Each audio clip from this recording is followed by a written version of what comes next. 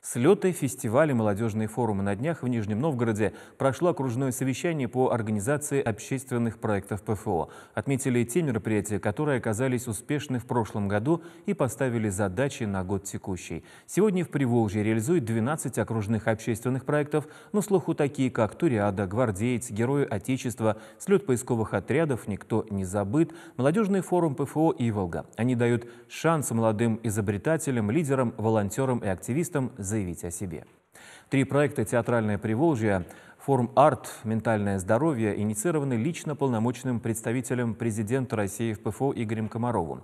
Из года в год растет число их участников. В общественных проектах Приволжья по итогам прошлого года были задействованы почти 1,5 миллиона человек. Стоит отметить, этому способствует и проведение мероприятий в онлайн-формате. Победители конкурсов получают гранты Росмолодежи и Фонда гражданского общества ПФО на продвижение общественно значимых инициатив. Чувашия активно поддерживает эти проекты, и республику похвалили за активное участие и широкое освещение событий. Итог всех окружных общественных проектов, которые реализуются по инициативе полномочного представителя президента в Приволжском федеральном округе, это то, что мы их провели. Мы их провели, несмотря на пандемию, при этом практически все мы провели в очном формате.